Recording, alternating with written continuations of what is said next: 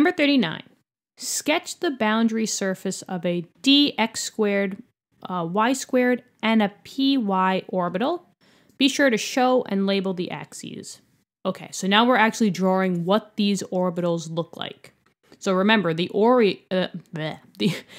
orbital just comes from the orientation. Okay, so how these actual orbitals look. So for this one, I'm going to say dx squared, y squared, and then we'll draw like a little line down here, and then py. Now, I don't know if you guys seen my drawing thus far, but it's pretty wicked. Just kidding. My drawing skills aren't really that good. That's why I'm a science person and not really an artist. But we have to label the axes.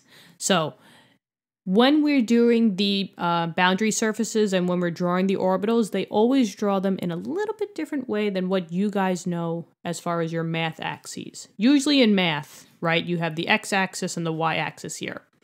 But for these orbitals, there's 3 dimensions to it, so they have to twist it a little bit. So we can't draw that. What they do is they draw, actually, the one that you know, actually I'm going to draw it like this. The one that you know as the y-axis is really, ooh, that was a little awful. The one that you know as the y-axis is really the z-axis. And then they kind of do a crisscross. So there's one going this way, and that's the y. And then there's one going this way, and that's the x. So memorize this axes, because this is always what you're going to draw and base off of your drawings for the orbitals. So what I'm going to do is I'm just going to draw one and then just copy it over. So we'll do a big one like that. We have one line like this. We have one line like this. And then we have them going up, and we have to label the axes. So this would be z, y, and x. And what I'm going to do is I'm just going to do a little bit of magic. I'm just going to copy and paste. Look at that. Saved us some time. Okay, so let's do the py first because it's easier. We should always start easy and then work our way up. Now, they want specifically the py. So that means that the orbitals would be lying on the y-axis. So all you got to do is find the y-axis, and that's here. And just know that in the center, so in the center of here, in the center of here, and in the center of here, that's where the nucleus lies. So remember, the outside of the nucleus is where the electrons are. And the p, in general, are the dumbbells. So they extend kind of like as balloons out of the y-axis, or you could think of it as like a dumbbell. So here, I'll do it in different colors. One would be going like this, and I'll make that a little bit exaggerated. Do you see how it's on the y-axis? And then the other one has to be going on the y-axis, but in the other way. And we represent them as 2 different colors because one is technically in the positive direction and one is in the negative direction. So that's why we always list 2 sides as 2 different colors. And that would be the answer for this one. So py, they just told us draw it in the y direction. It's a dumbbell, or you could see the 2 balloons, but that's it. Now we have to draw this one, the big boy, the d, right?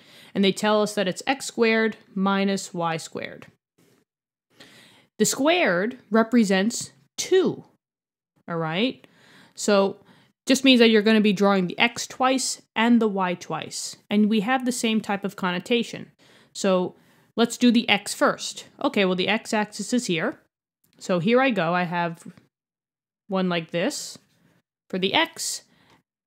And now for this one, for the d's, you draw the same letter as the same color. So that's the difference between the p's and the d's.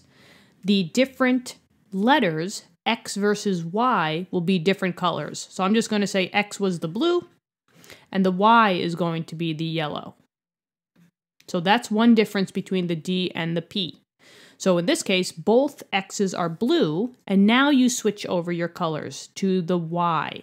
And it's going in this direction, so up top and down below. And there you go. That's the orbital shape of the dx squared y squared as opposed to the py. The d has 4 different balloons, technically, and the p has only 2 balloons away from the nucleus, if you want to think of it that way. But that's how you guys would draw it. So memorize these axes. That will help you out a lot when you're drawing. And yeah, practice, practice, practice. There's also a chart in your textbook that gives you all the drawings as well. So everything is there. You can study that as well. All right. So thanks for tuning in. Hopefully your art skills are better than mine. I'll see you guys all in the next question. And hey, if you want to subscribe, that would help our channel out a lot. We really appreciate you guys. Thank you so much for the support. See you guys all in the next question. Bye-bye.